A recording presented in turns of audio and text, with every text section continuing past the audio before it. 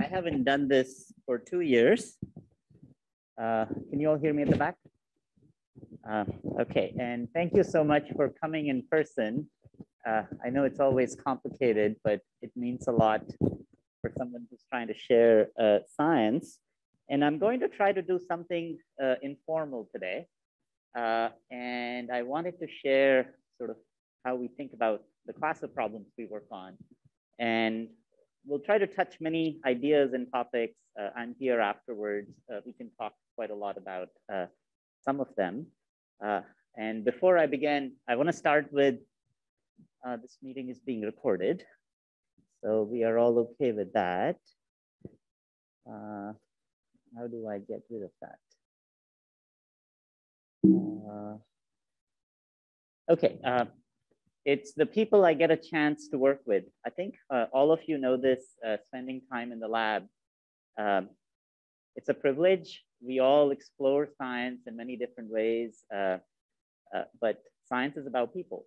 And one of the things that I've deeply enjoyed, and especially having put in 2 completely different disciplines, is how we've been able to interweave and learn from very fundamental science and physics to make solutions that we might not be thinking about that might be valuable. And sometimes just being out there in the middle of nowhere to find interesting problems that probably nobody cares about. And today's topic is the problems that nobody cares about. But I'm going to explain and share why there is, or there might be, a connection between recreational biology, which I'll call this, and the history, which many of you know, in recreational mathematics. So just a show of hands, how many of you know Martin Gardner? I am really surprised. If some of you have not, just look this person up. Probably one of the most prolific writer in recreational mathematics. When I started, kind of thinking about mathematics and finding his puzzles and the objects of very deep curiosity, phenomenal questions, but shared in a manner that a child can understand. It's at least personally makes me think quite a lot about proposing ideas in context of puzzles. So I'm going to try to do that today to share with you lots of paradoxes and puzzles that might act as the primary reason we're exploring an idea. I may or may not be able to answer many of them, but at least we will go through some of them. Of course, as an individual, if you read the history of 25 years of this one person's work, he has been single-handedly responsible for some of the most popular mathematics articles that have ever been written in the history of mathematics as we know it now. And 2 of them that you might be very well aware of. This was Conway's Game of Life. He introduced Conway to the world in some sense, and that led to an entire tradition of people exploring these ideas. Of course, the Penrose tiling that led to many people exploring quasi-crystals, primarily because these ideas were hidden in deep mathematics. And the connection I want to make here today is the simplicity of how we communicate our ideas might be valuable to take in other fields. And again, I think there is a tradition in physics to be thinking about these of what we call toy problems. But in biology, often enough, at least the way we communicate, we miss out on these toy problems. And one of the things that we'll try to do today is the questions that we cover and think about should at least be simple to explain, and their answers may or may not be well known. Okay, so with this context in mind, I want to introduce you to this notion of recreational biology. How do we get rid of all of these little icons here? Does anybody know? If I have a mouse, okay, there we go. X, more, hide.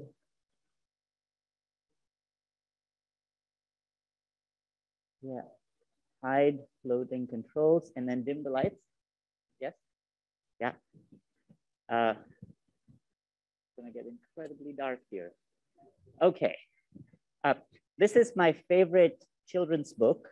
I always start with this book because if you can find it, it's a rare book. It's called The Golden Book of Biology, illustrated by an incredible artist, Charlie Harper. And one of the things that I love about this book is every line is poetry, but it's trying to state challenges in biology in very simple language. And of course, one of the images, my favorite image of all times in this book is the image on the left. Harper is trying to explain and share the diversity of biology on this planet. But what I love is that the lion and the euglena are equal in size.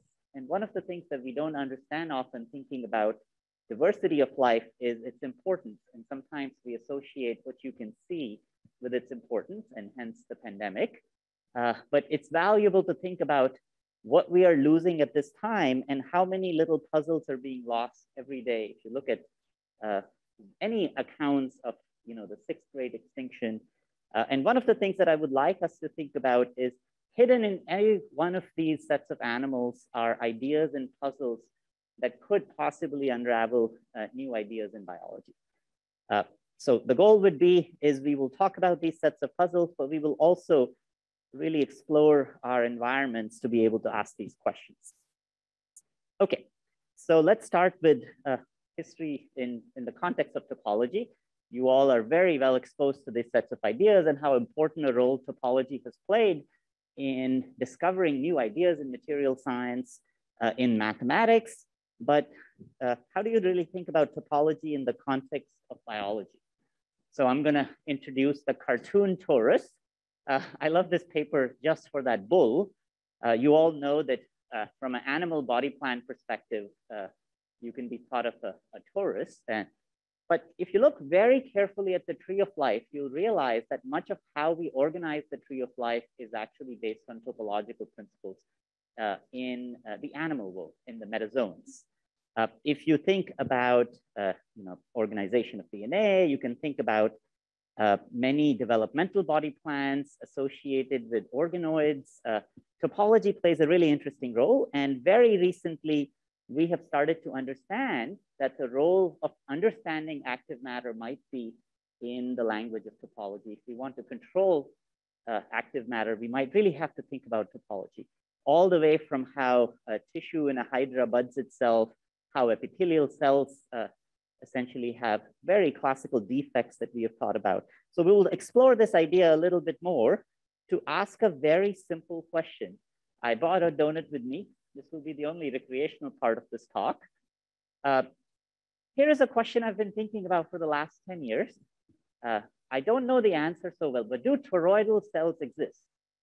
As a physicist, that's the next genus you can think about. We know spherical cells exist. Could they exist? So first of all, everybody knows here Purcell and what he wrote about these imaginative animals and how they move. It actually turns out one of the mechanisms that Purcell talked about in his very famous lecture now of life at low Reynolds number was really a toroidal swimmer. It's a very elegant argument about thinking about irreversibility in swimming kinetics. We know toroids can exist. As vesicles, there is nothing fundamental about this. You can really write down the energetics people have seen, although it was quite surprising that only in 1990s were we able to first see toroidal vesicles. And one of the reasons this is challenging to think about is if a cell was a toroid, how do you think it would divide? Or is there a complication associated with cell division? So you all know the fundamental principle of cell biology is that a cell has to divide.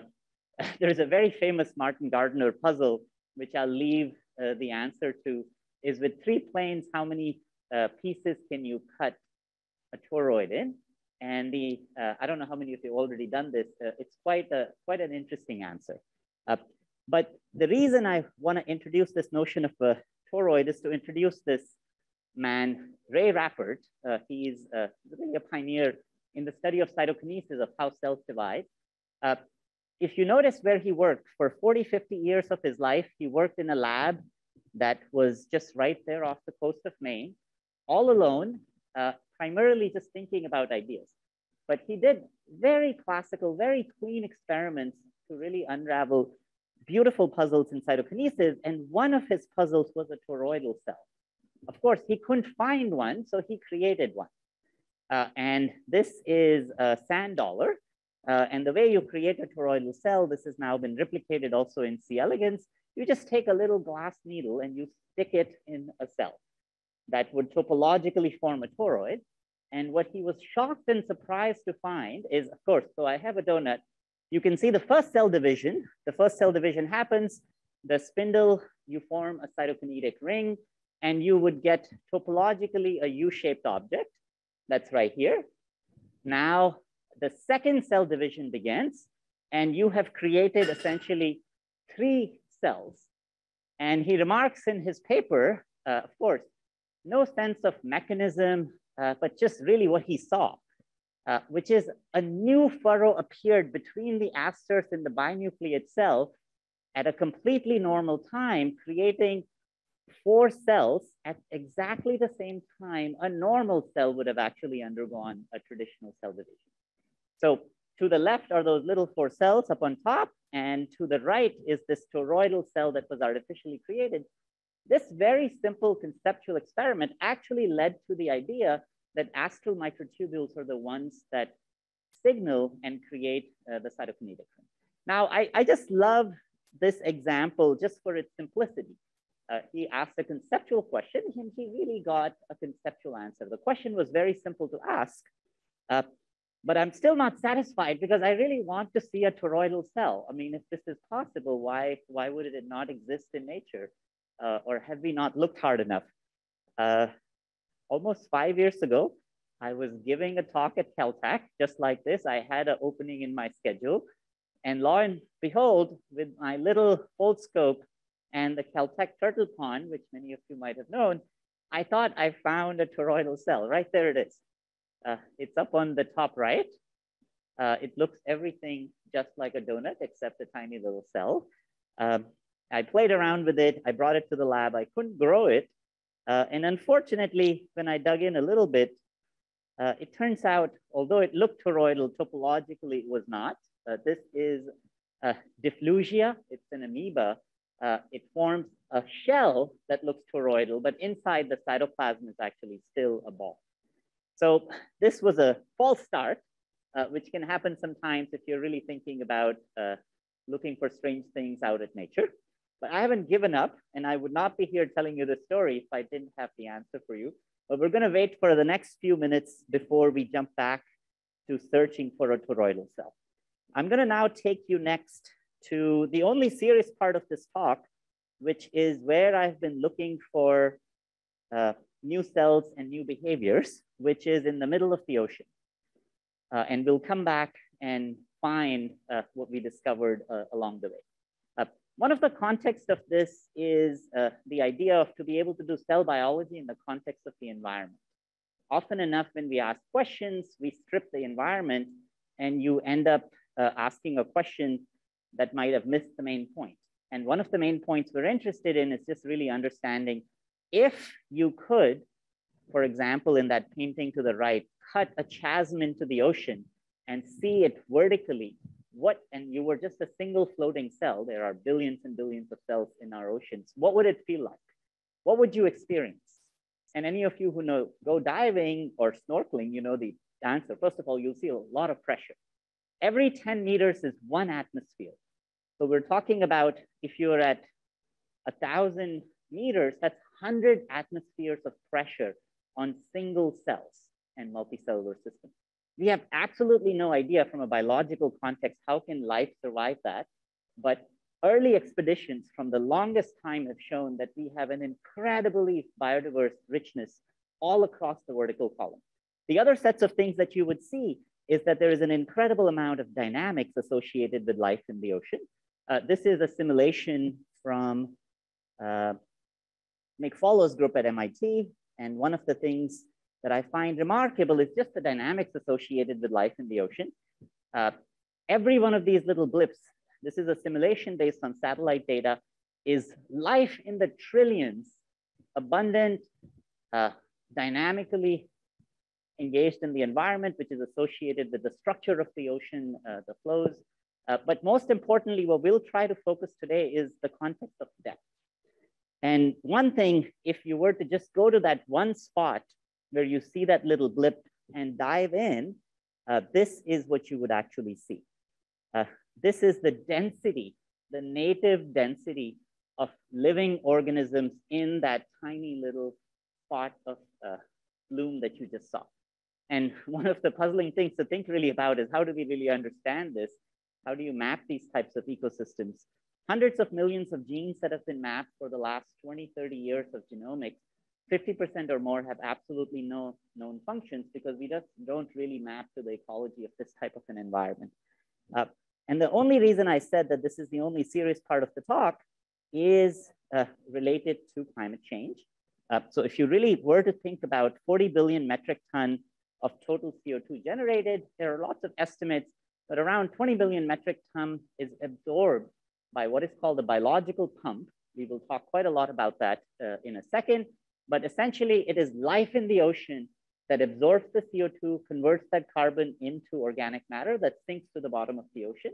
And that's how we capture. This is the existing carbon sequestration technology at planetary scale that actually works. How it works and why it works, we don't know, but it works. And one of the sets of estimates are if somebody was to switch off the biological pump today, our CO2 in the atmosphere would jump from 400 to 600 parts per million. So we have no idea what the limits of this pump are. We have no idea how these ecosystems are structured. And one of the challenges that we face is how do you really try to understand the ecological context of much of this biomass? Okay, so let's go back to how would you really think about this environment?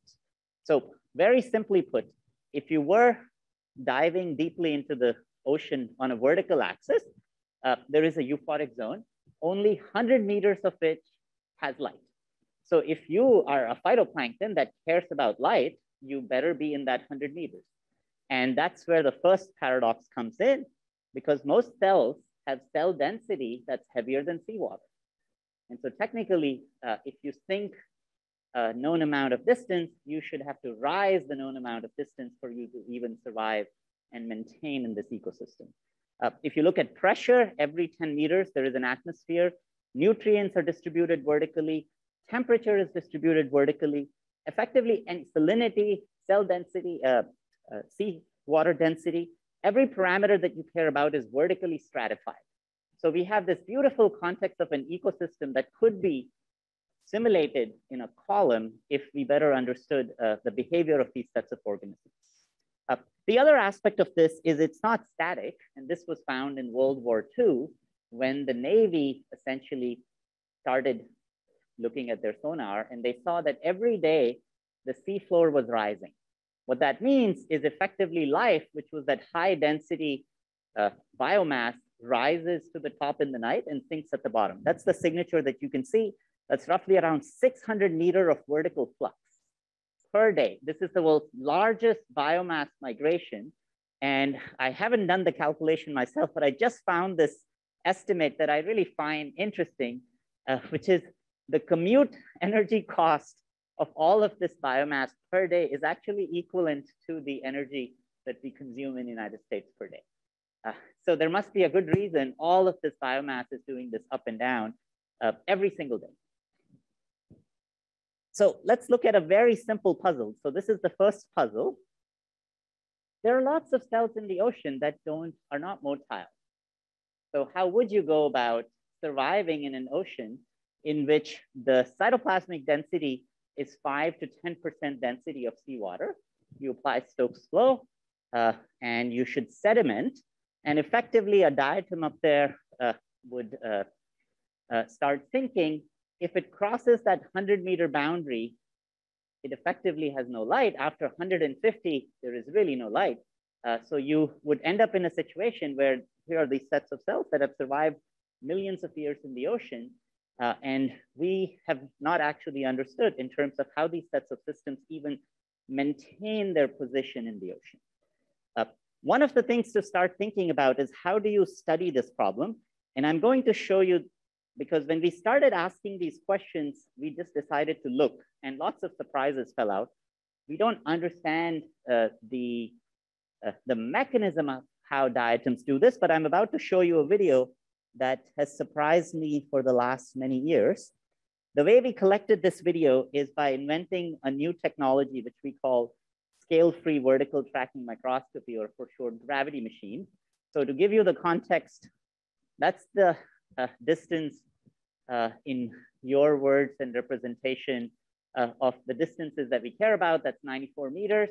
A single cell might be traveling this distance up and down every single day, but the cell is only 10 to 100 microns, and I want to track it. I want to see what the cell does.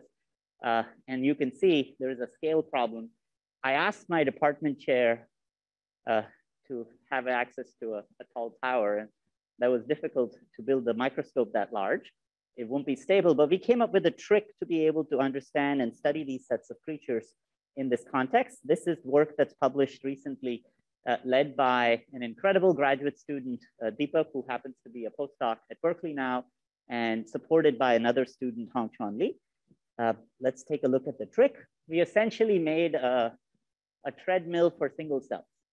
So what you're looking at is a tiny little ring. It's a glass ring that's that size. Depending on organisms we're studying, we change these.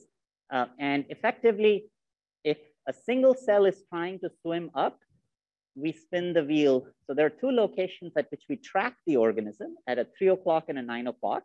And because of the shear boundaries, if the organism is moving up, I move the wheel down. And if the organism is moving down, I move the wheel up. There is a certain sets of criteria, and based on those sets of criteria, in the frame of reference of the lab, the cell doesn't go anywhere, but in its own frame of reference, it's actually climbing. And what's really fun is then we can apply pressure, light, temperature, salinity in a virtual context to take any data from any part of the ocean, take the CTD values of instruments that we dip in the ocean, look at the vertical stratification, map it to the machine, and ask ourselves, how do cells make decisions? And so here is the surprise. It's been many years now. I'm still puzzled with this video. I'm going to show you what diatoms actually do. We're still trying to figure out how this works, but the purpose of this talk is to really show you how much fun it is. Here is a single cell that's sinking, and within 100 milliseconds in a column of water, just decide, it's not a movie, the movie is still is playing. It's not the movie that's jamming. It's a single cell that has supposedly no motile organelle. It's capable of fluctuating and changing its density. It's almost as if a stone was falling and you would saw it suspended. And you can watch the track up there, and you will see right there when it reaches that track, the fluid is moving and it starts sinking again. And we've known the existence of diatoms, but we hadn't seen this behavior. And this is kind of what I mean by ecophysiology, is if we are trying to understand the cellular context of how life operates in these perspectives, we really have to understand what these cells do. And ecologically, you can think about the factor that if the cell really cares about suspending itself in these sets of water columns, a mechanism like this might be valuable. Now, you might be thinking, how is this operating and working? So first of all, the measurements that you saw is 3% cell density fluctuation in a time period of 100 milliseconds. Back of the envelope, if I was to just look at ion channels and choose the fastest ion channel that's known and just do some number games of being able to pump a certain amount of ion, I can barely make it for the surface of the cell if this cell happened to have completely covered with tons of these ion channels. You could potentially do this using ion channels. We're trying to do drug perturbation assays to prove that there is a particular ion channel that does this. And one thing that was a surprise that came to us very recently, somebody decided to patch clamp, the technique that's used in neuroscience, a diatom. And lo and behold, they actually find that diatoms spike. Now, nobody knows why would a diatom spike, and we believe this might be one of the answers. Why the cell does this, why this 100 millisecond, why would you need to do cell density changes at such a sharp time scale? I have no idea. But this is the context that I wanted to think about in terms of, unless we ask these questions in an ecological perspective, if you study life under a cover slip, sometimes it'll represent that environment and you might miss on what it's really actually trying to do in an ecological context. Okay, so getting back to the toroid. So we built this machine and we decided to take this machine on a trip out at sea. This is 100 kilometers off the coast of Hawaii. I just want to show you what it means and feels like to operate and work at sea. So that's the gravity wheel. This is Kilo Moana. It's one of the longest running NSF measurement station. This was a fun moment for us. The storm is just right there. We had to really shut down, turn back. We suspended the trip because it was not safe.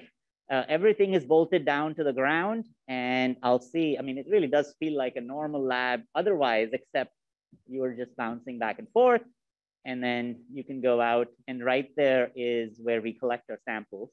Within a period of 15 or 20 minutes, we can bring a sample from 100 meters deep, bring it into the machine, dial in the sets of parameters that we care about, and essentially look at what it was doing. I wish we could throw the gravity machine underwater. We're not there yet, but that is one of the goals, to really be able to understand this in the context of the environment. So that's just a picture of Kilo Moana. And there are a couple of instruments that we've been building. Several students have had the chance to go on several different research vessels, all the way very recently to Antarctica. I don't have any data for it, but one of the things that I find quite amazing is the kind of focus that you have working on a vessel, because you are there a limited period of time. Every one of these trips costs $50,000 a day to just operate the vessel. So there's an immense amount of cost in working in an ecological context. And we have to really figure out how to reduce that. Otherwise, these sets of studies will always be just anomalies and very limited access. Okay, so let's get back to the toroidal cell. This is Adam Larson, a postdoc in the lab. He was on the trip with me and Deepak and Hong Chan. When we pulled out a cell from 75 meters deep. Now again, it is rare to find cells abundantly that deep, the cells that depend on light, because they are really playing with this boundary of 100, 150 meters. And it's an incredibly beautiful cell. And many of you might know this as the bioluminescence that you actually see. I don't know how many of you have actually swum in the bioluminescence, but Pyrocystis noctiluca is one of several of these bioluminescent organisms. In the past, it's been documented to be a non-motile, deep living cell that still depends on light. And so you end up with this situation that a single cell has to have a capacity of traveling in every day 200 meters. Now, how would you go about doing something like that? And then, of course, if you or your next progeny is not capable of climbing the same distance that you think, you're eventually ruled out because that genome is out. So there's an incredible evolutionary pressure to rise up as much as you fall. And this is when came the surprise. We pulled out certain sets of cells out in the ocean, and this is a little bit choppy. I don't know, I think it's Zoom probably. I'll just drag it. Anyway, this cell is sinking. Not too exciting. We pull out another cell, and this cell is rising. Morphologically, we look at many of these sets of cells. At the same time, we can find cell populations that will be doing different sets of things. And we got really puzzled as thinking about what might be going on. And we started to bring the cell, bring it to the lab. And here is the surprise. So I'm just going to let this play. You're watching a single cell, and within a period of around 10 minutes, it massively expands 6-fold in volume. Now, if none of you do cell division or cell biology, this should really be puzzling, because the volume of the cell has just massively exploded in a very short period of time. So first of all, you can't synthesize proteins in this much amount of time. Also, this is really bad idea for a cell, because you have all the enzymatic chemistry that you know works at a given concentration. And if you were to dilute it so massively, you would end up having none of the biochemistry would work at the same kinetics. So we look at that same expansion event, and that is exactly when the cells are turning around. And this has been noted a little bit in the past literature that the deepest cells they find, the vegetative cells are rising, and then when it's time to divide, they go down. A division happens, but now the cells are turning around, and the cell expansion is associated with a density change. What's really going on is essentially it's taking in seawater and it's effectively diluting and changing its density to be able to rise like a balloon. But the puzzle still remains that if you were to take that much seawater, you cannot really actually perform like a cell. And this is where the toroid comes in. So this is the morphology of the cell. It's not a one genus torus, it's an N genus torus. I can't even count. What you're looking at is the nucleus at the bottom, and the entire cytoplasm is completely reticulated. And it's wrapped around a vacuole, which is the vacuole that's going to expand. So all of that expansion and dilution really only happened in a vacuole. And I'll let this play because I love these videos in terms of just thinking about, talk about topology of a cell. It's an incredible network of a cell. And of course, one of the things that you can do is you might ask, how does this cell divide? That's the expansion event.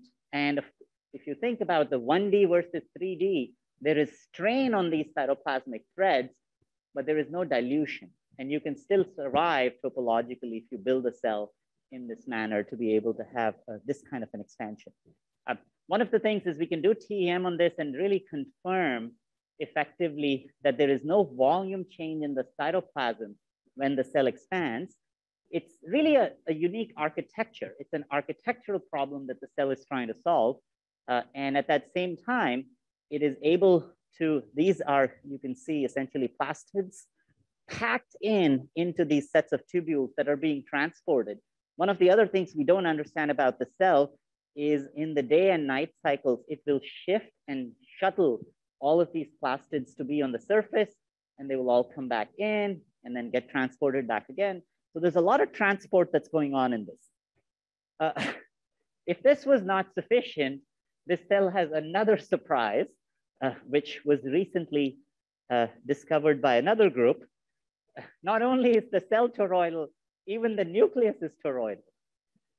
Now that is quite baffling because we don't really understand how could you separate all your nuclei if you're, so the nuclei has what is called the nuclear net membrane with these giant sets of microtubules piercing through what is called the nuclear net, through the nuclear membrane, and that architecture is still preserved.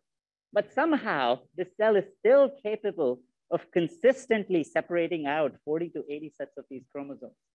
Dinoflagellates from a nuclear context themselves are bizarre because their nucleus and chromosomes are liquid crystals.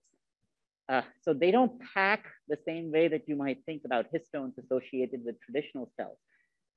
This was a real surprise in the context of, I was not expected or thinking about this as a topological challenge. But again, this puzzle remains open currently in terms of thinking about how would a cell like this actually divide. No live cell imaging has been done in this context to really be able to map and measure. And we're trying to find ways to really do high resolution imaging. And of course, this is not without challenges because there are no tools, there are no labels, there are no membranes. Live cell imaging and these sets of things become difficult. One thing that we find that the cells that we bring from the field to the lab, we can culture them. They don't go that big and they never go up. They never go up in the lab. They slow down, they have fluctuations, but within a generation or two, the kinds of environments that we are creating in the lab, which is abundant nutrients, abundant algae, effectively, we can't get them to replicate exactly the behavior that they might do in a field setting. Okay, so what about motile things? I'm gonna now go a little bit faster because I wanna show you guys just the incredible beauty of organisms that are associated in this perspective. And the range that we're interested in, we're not interested in the bacteria and the viruses in the ocean because they are bound to the laws of physics in some sense. Because rotational diffusion is such that their orientation gets scrambled very quickly. And so in the end, no matter how much behavior you have, you really cannot have these long migrations. I'm not going to be talking about the whales and the fish as well, because they are incredible at behavior. And no matter the physics, a whale can dive kilometers in a single dive and come back. We actually still don't understand, for example, many of these mammals, how deep they go and why they go that deep. It's known that they go deep, but it's not really clear why they go that deep. I mean, some of it is related to food, but it's not so clear. But we're going to be in this Goldilocks zone where your behavioral velocity is roughly the same order of magnitude of the velocities that are in the ocean. And now an important thing, if some of you dive, you might know this, that when you dive beyond the first 10, 15 meters, which is called the mixed layer, how many of you dive? Anybody? No divers. Okay. This is very particular to diving, but if you're diving and you see a fish poop, the fish passes by, but the poop stays there. That's because the vertical velocities and the velocities as you go further down in the ocean, of course, the ocean is very chaotic and turbulent in the first few sets of tens of meters, but beyond that, those velocities are only centimeters per second. So it's very low velocities afterwards, and this is why this type of a behavioral context matters, that a single cell can still exhibit behavior that will map to its own location. Okay, so here's the next puzzle, is you start looking at motile organisms, and there is just an astounding variety of shapes and forms. So many of you who are inspired by growth and form and thinking about function associated with shapes, here is a puzzle. There is an organism out there. These are all invertebrate larvae. Many of these organisms might be known to you, for example, the oyster or the sea cucumber and the sand dollar. But these are the larval stages. What you don't see, these are free-floating larvae that swim around. And I love, for example, right there is what I call the crown jewel. I don't know if you can see something that literally looks like a crown. These are what are called ciliary bands. All of these shapes are based on a band of active cilia that is shaped around a circle. So let's just go back and think about how do these motile organisms move? Sometimes you can have cilia at a point. Sometimes you can have, that's 1D or 0D. 1D is what I'm calling a ciliary band. But imagine a tennis ball and paint a line across it. That line is your ciliary band. So effectively, it's this 1D actuator that's shaped in these intricate, beautiful ways. Of course, you go from 1D to 2D and then 2D to a closed surface. But the puzzle is, why would an organism shape this actuator in this manner?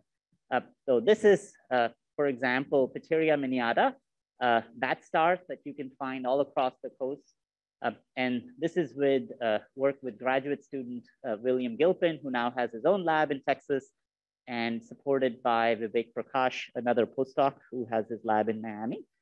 And now if you think about these sets of little larvae back in the lab, they are swimmers, but the surprise comes in when we literally watch them in the gravity machine. So I'm just gonna play this video. And okay, so what you're looking at, there are three views of this data set. The organism is climbing. The blue trace is the z-axis, and the trace on the right is its behavioral trajectory. You see it's climbing. It knows up versus down very clearly. And suddenly something really surprising is about to happen.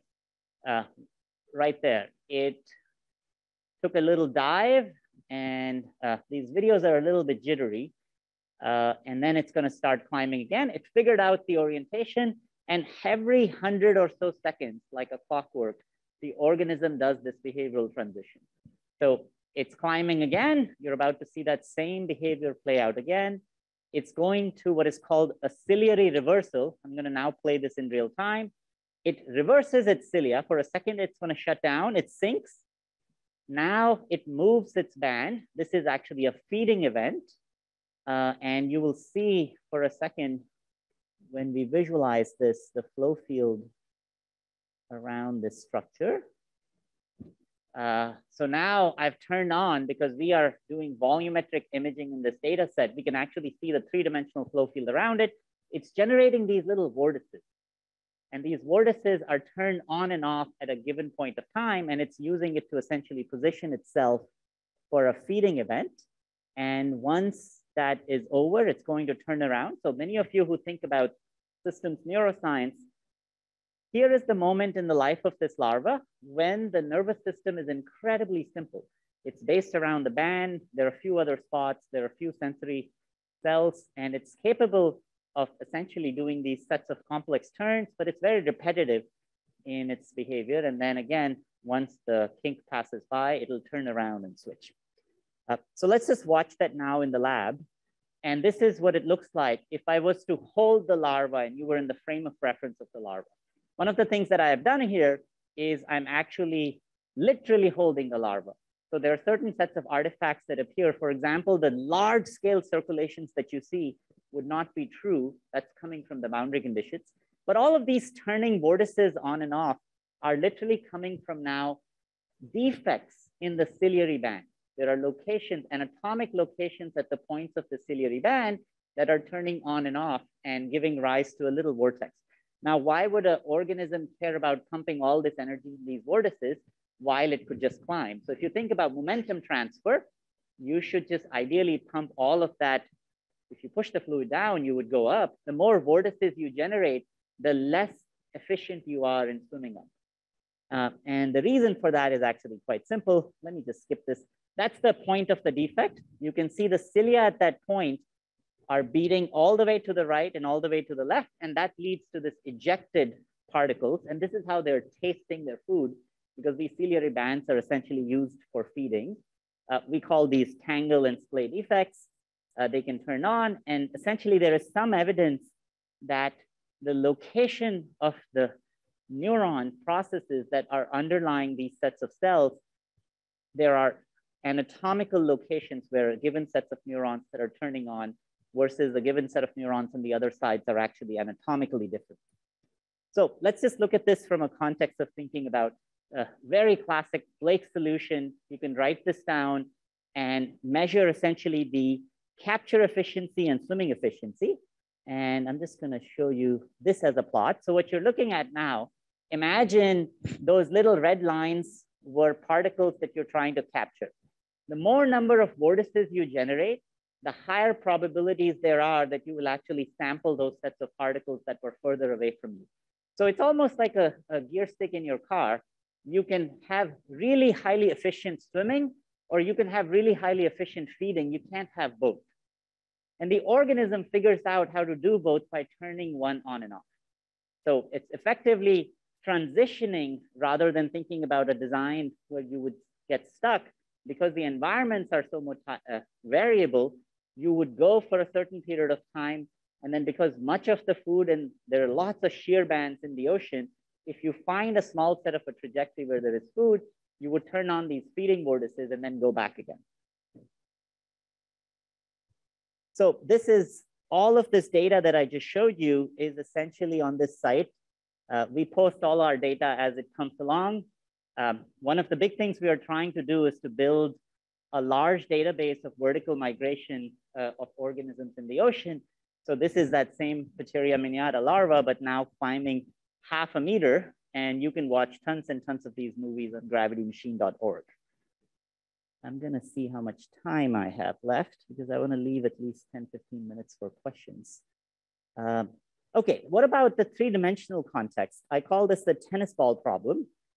It's a little bit hard to think about solving that analytically. What I gave you as a solution is a solution in 2 dimensions, but you can solve this computationally. We can insert the number of defects, and we can really think about what are the optimal sets of design parameters for why these number of bands actually exist. And one of the beautiful aspects of this is to be able to connect that to the biology, which is an incredible biodiversity of shapes and form essentially exist. There are certain sets of larvae that also change the topology of these bands. So they will go from a single band, this is a lily worm, and in their developed stage, they will cut, there will be a scission event, and instead of having a single band, they will cut and then have 2 bands. There are a couple of people that recently have built free swimming robots based on these sets of ideas, so that's super exciting. But more interesting has been the history of this field in the context of larval form. And if any of you like poetry, this is my favorite, very niche poetry book, Larval Forms and Other Zoological Verses, in which Walter Garstang really describes many of these behaviors in just incredible verses. And then much of this data is associated on the site that I showed you. Okay, since we have maybe 10-ish more minutes, I want to show you guys probably just one more example. So let's dive in a little bit on what I said in an eluding manner of can single cells think? So we're going to switch topics just for a second, and then this will be just very fast. I just want to really show you one movie to give you a sense of just admiration that we sometimes have for these single cells. One of the topics that we've been really interested in is this notion of evolution of complexity prior to the nervous system. So there is around 50 million years or so of time when multicellularity started, but neurons were not there. And so if you have to think hard about how would these sets of soft-bodied animals essentially perform complex behavioral tasks, and because of the fossil records is so biased towards objects that leave a fossil, soft-bodied animals have really, we have no idea whether there are many sets of phyla that existed. These are called trace fossils. Trace fossils are a trajectory of an animal that has been embedded, which is highly complex, but we have no idea what that animal looks like.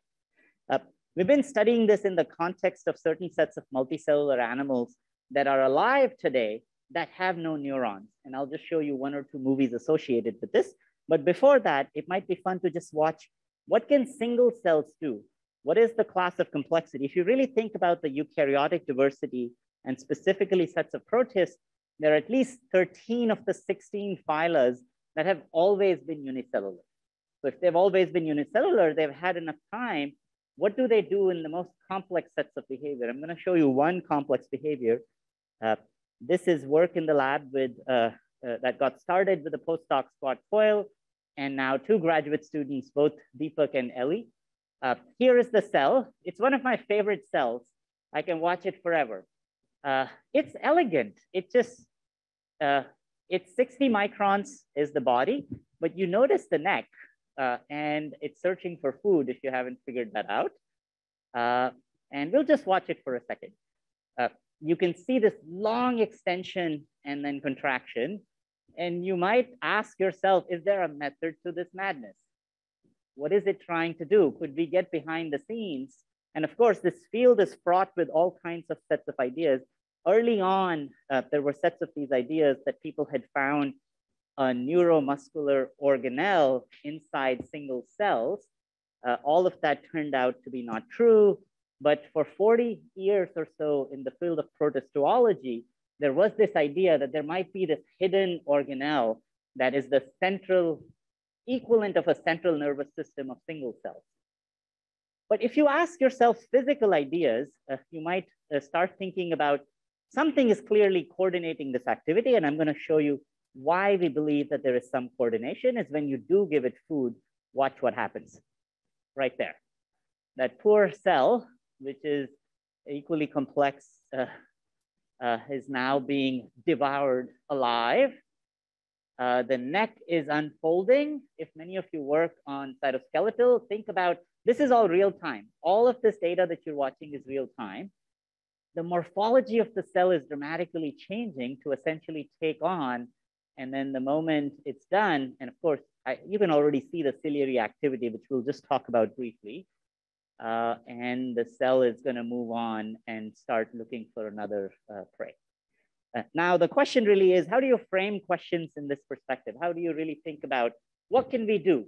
Of course, this is not a model organism. I can't turn genes on and off, but it's real time. So mechanics must play a role. There is no time for protein expression. There's calcium signaling probably, but there is a lot of just pure mechanics to think about. And this has led us to quite a lot in the lab think about what we call mechanical nervous systems or mechanical logic. And again, I am biased to what I've done in the past, but I'm going to give you a certain sets of ideas that it's really possible. And to just give you the extreme nature of this, Scott found this video, caught the animal, and this is now in its native environment. It's very hard to even see. The organism is right here. And look at the neck. We're going to play this one more time. I don't know if you can see the neck. It's like a kite. The cell is somewhere here. Yeah, it's too choppy. Oh, right there. There's the catch. That's the cell around 40 to 60 microns. and it can extend all the way to 1500 microns. Where did the membrane come from? Where did the cytoplasm come from? What has been done in the lab, this is work from Ellie, is if you notice carefully the cytoskeletal architecture, the organism has an incredible cytoskeletal architecture. It's a helix that you can see. Those are microtubules that govern, and much of the patterning and what we believe the logic of this behavior is encoded in the mechanics of this cytoskeleton. And we've been doing a lot of TEM, mathematical modeling, and absolutely observation. So this is another example of that architecture, just for a second. Right there is in its contracted state, and now that's in its extended state. And effectively, the cytoskeleton can transform in real time from this one state to the other. And then I'm going to leave you with just a hint of what might be going on associated with, there's a lot of work that we can do to first show that the organism has no blind spots. In the context of search, if it was a random search, so we do all our experiments with zero information environment, we just keep the cell, there is no food, there is nothing else that we know, and it still searches, and we just plot its head position as a function of time. And what you can see is effectively, although it looks like a random search, it is really exploring. It has no blind spots and much of that search can just be done and explained with some of the very simple first, second, and third bending modes.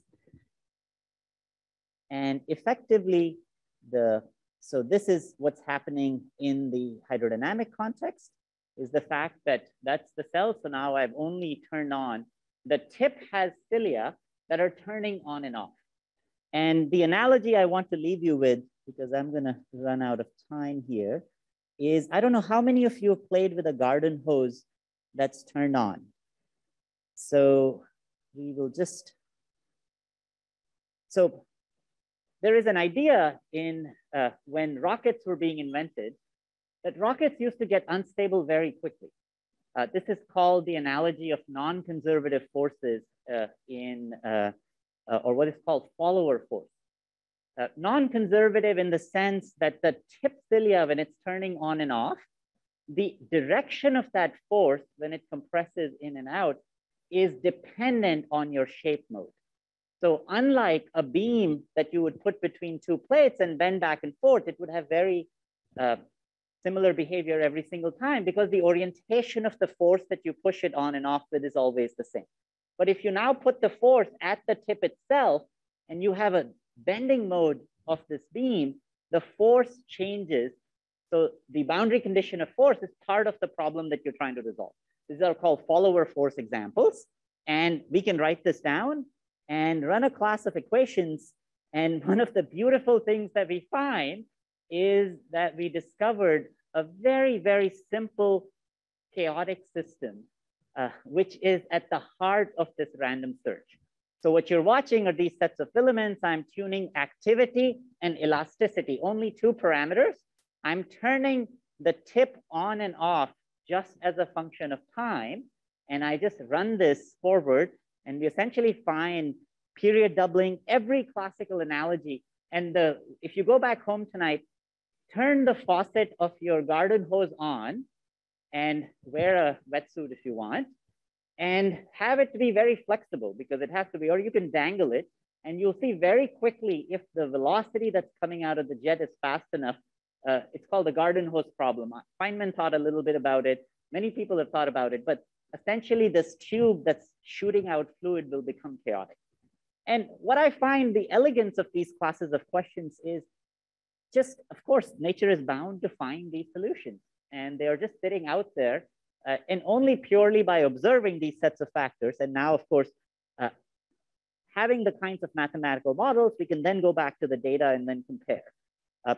I am out of time because I want to leave some time for questions. I'm going to end with this picture again of, is there value in all of us to be thinking about, should we think about biology as a subject to be enjoyed by everyone, not just in the act of reading the news, but in the act of engaging? And just like recreational mathematics wouldn't be recreational mathematics if you just read the answers. And I think, much of our past work in the last 10 years with foldscopes have taught us that it's possible to engage with life at microscopic scale. Many of the sets of examples, Scott and I discovered lacquery. Of course, we'd been looking for it for a while in a pond right behind Facebook, just playing around with foldscopes, and that changed our trajectory of really thinking about this. But I want to leave you with this picture because I think one of the things that we sometimes forget is when you're trying to do science, the power of observation and just how important it is to share that power of observation, not just knowledge. Of course, we have created these institutions around us that are primarily thought of as the mecca of all this knowledge, but knowledge is distributed. Much of life around the planet is distributed, and unless we engage more people, none of this curiosities will ever be found, and we would lose them much faster than we can actually find them. So I'm hoping that all of you take some time, whatever you do, try to engage somebody, turn whatever you do into a recreational puzzle, and see whether you can explain what you do in a sentence or two to anybody and your neighbors. So thank you very much. I'll take some questions.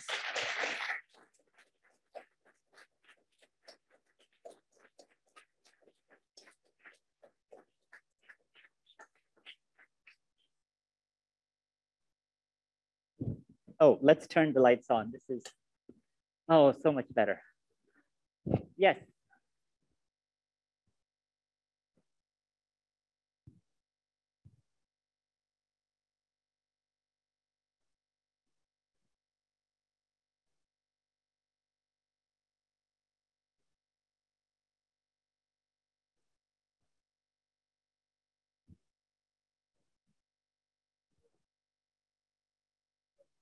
Yeah. Yeah, so the idea is to not replicate the ocean. The idea is to introduce complexity in layers. So start with one single parameter like pressure.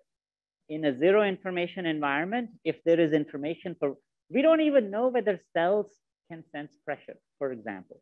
We don't know the sensitivity. I mean, this would give a global GPS coordinate system to the cell if the cell could just measure pressure. But pressure is different from force because pressure is isotropic. Classically, if you were to think of a piezo ion channel or a tension in a membrane, that does not give you a readout of pressure.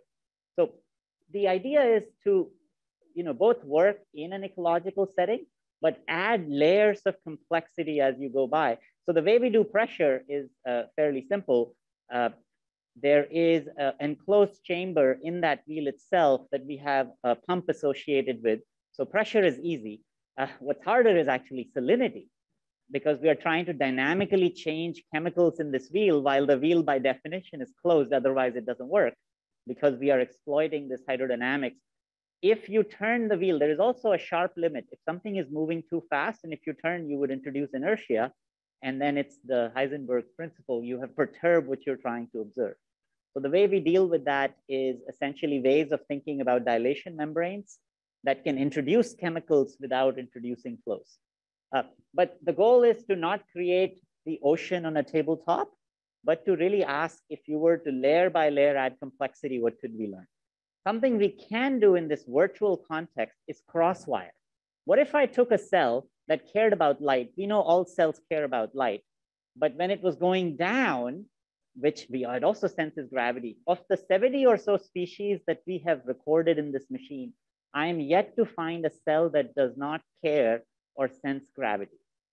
I mean, if you think about the evolution of life on the planet, and just gravity has been fundamentally there, it's an information that's accessible. There are a few sets of examples of how gravity is sensed, but it's a big open question. We can cross-wire in a virtual environment. So when the cell is going down, I could reduce the pressure or I could increase the light and ask, in a multimodal world, what would be the sets of priorities? So it's almost it's a playground, but the goal is we will never be able to replicate. It's about going back and forth. And that's why we actually take the machines to the ocean as well, because just the one generation time of bringing a cell from the ecosystem back into the lab, we can see behavioral changes. So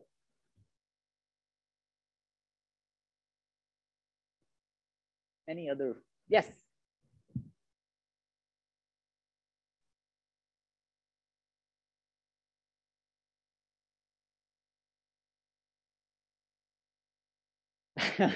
Yeah, that's really Ellie's PhD.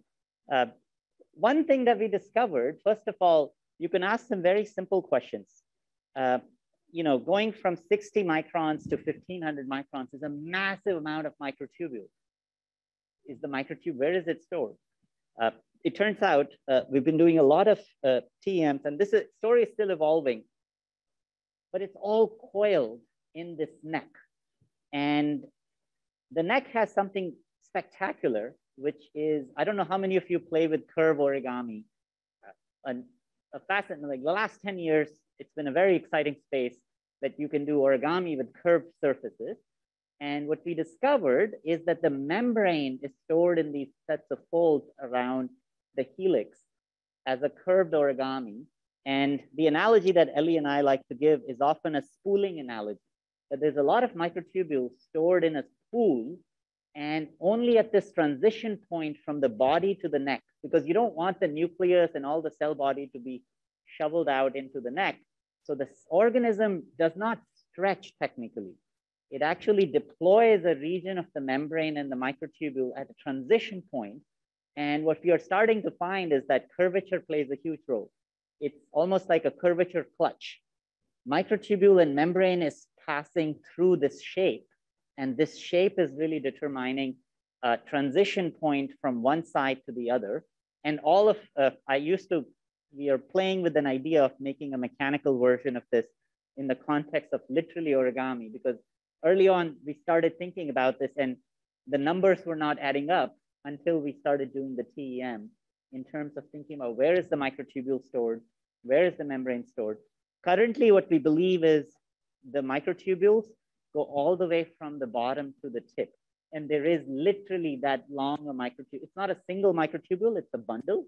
And these sets of bundles form plates. And this is very common in ciliates.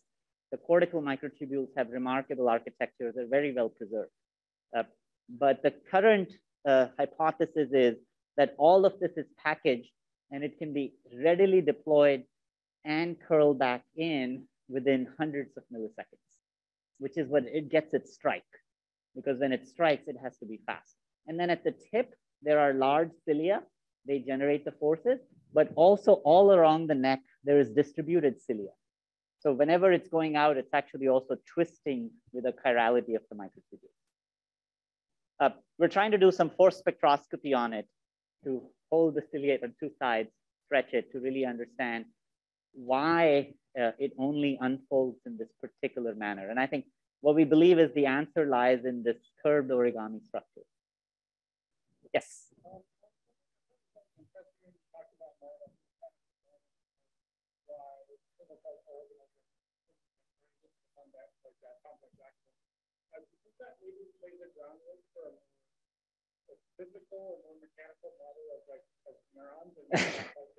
Yeah, I have a whole talk with 50 slides just on this, and I'm not going to give that talk, but I do want to show you just one thing. Thank you for asking that. So let me just jump to this for a second. Oh, my computer, 1%, wow.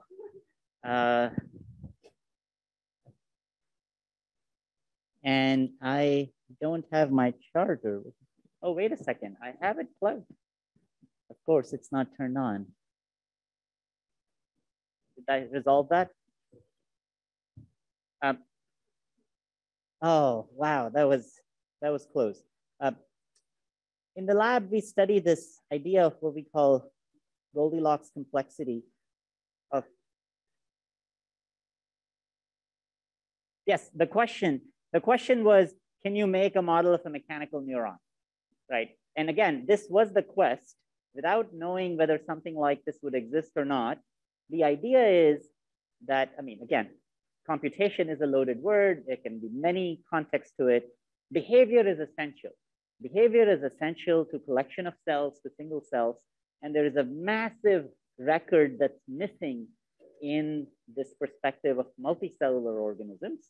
And we started asking, are there sets of animals that show complex behavior but have no neurons? Turns out, if you look at the tree of life, it's often enough not drawn, but there are two entire phyla that have no signatures of neurons, and we work on one of those. These are flat sheets, and long story short, what we've been able to discover is an analogy of what we are now calling ciliary flocking. I'm just going to play that for a second and then give you this neuroscience analogy. So first of all, this is a sheet of cells with literally 1 to 10 million cilia. Imagine having that many legs. How would you coordinate it? And you end up actually finding that these sets of structures, just like flocking birds, are capable of, so I don't know if you can notice the vortex right here. I'll just play this. I don't know why it's not playing. And then now the vortex is shifting up that way. Actually, yeah, it might not work. The idea is to be able to take these classes of existing systems, because of course, it's one thing to just build in abstract, right? You have a very valid point. I could take a mechanical system and I could come up with hundreds of things that you could do, but did that actually happen, or are biological parts enough? And the analogy that I always like is, we did this work, we identified an example of how mechanically encoded behavior can exist in an existing animal. And then we broke our rules and we literally created a phylogeny tree, which is purely mathematical. And much of this is work with a fantastic graduate student, Matt Bull. Much of this is posted on archive. So if you really think about mechanical neurons, take a look. We make many different analogies very directly to how mapping mechanics to how we understand currently the nervous system. But the analogy that I want to give is, what I mean by breaking all the rules is then we created a synthetic phylogenetic tree, which is purely just based on mathematical ideas, and asked if you could just add one more mathematical principle or one more mechanical component, how much more could you do behaviorally? And that's been really fascinating because it's teaching us something where we can find a solution and then we could go back and look whether we can find any evidence of that idea existing in a biological system. So it goes both ways.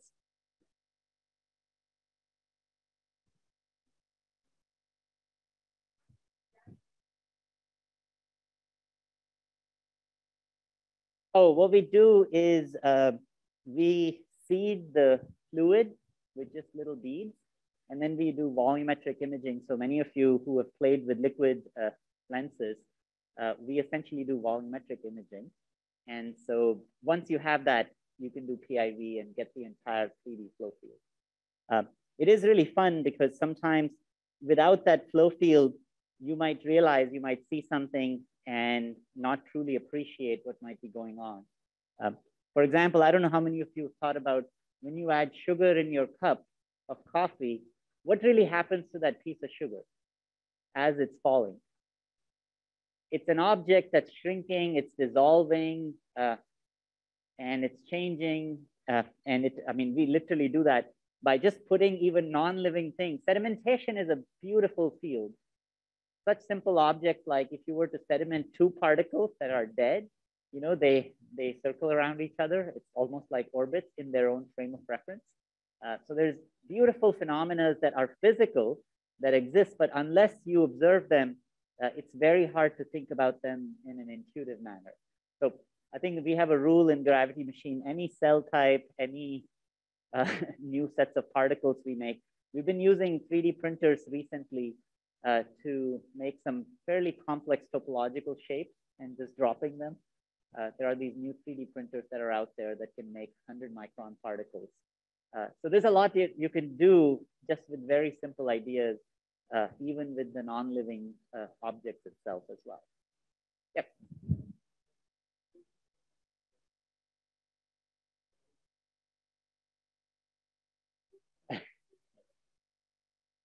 Yeah, I skipped that because we're still trying to figure that out. The way it pinches in a, so the question is how an incredibly reticulated cell will actually divide. And I started with that question because topologically, that's complicated. The ideas that we have for cytokinesis don't work because you would have to have thousands of cytokinetic rings. What we do see is that eventually, when they are in their division phase, some of the reticulated network are drawn as well. But it's not so clear whether they are topologically different or whether just the plastids, which is what we can track, which is what we use as a proxy, have been retracted. So there's possibly new cytokinesis machinery hidden in systems like these, because otherwise I cannot explain how would you divide that. And there's no signal that would be global in that context. And I think this is why I love these puzzles so much, because it pushes us to just think about a very simple idea that a lot of people have thought about, but with a new light. So I got nothing for you. Yeah, which is a great thing for you to have. Yes. Any last minute questions? Yeah.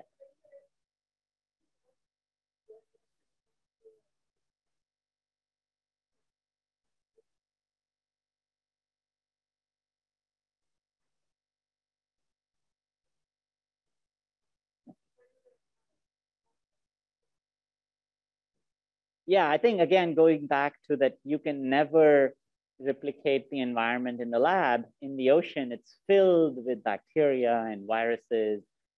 We have been looking at zombie cells recently, thinking about when you're infected and you're not dead, would you have very different behavioral cues?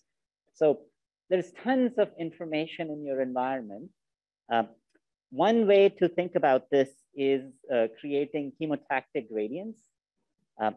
But of course, the challenge is if you think about life in the ocean that's falling, bacteria are organized around dead particles that are called marine snow that are sedimenting. So if you are a copepod or an organism that's dead, everybody wants to eat you and you're falling. That's your carbon flux. That's sequestration technology. Either it's poop or a dead organism. But around it are a cloud of bacteria that are decomposing it. And this is what I meant by we don't understand the biological pump with physical context, is that if the rate at which the bacteria would be able to decompose this falling body, because if they do decompose it, the carbon goes back up. It does not sink down. If you can cross this 500-meter boundary, you have locked the carbon for around 1,000 years or so. But if you don't cross that boundary, because the bacteria would just metabolize it back again, and then they are in that water column, you don't actually sink. So many of these plumes and these sets of bacteria are generating cues, and there's chemotaxis associated with it. We've been trying to create chemotactic gradients, but much of the data that I showed you was devoid of any of these other stable gradients, because we still don't understand, even at the base level, what would they do without these sets of cues. So I like complicated things, but I like step by step. So we're really in the early phase of being able to do these assays.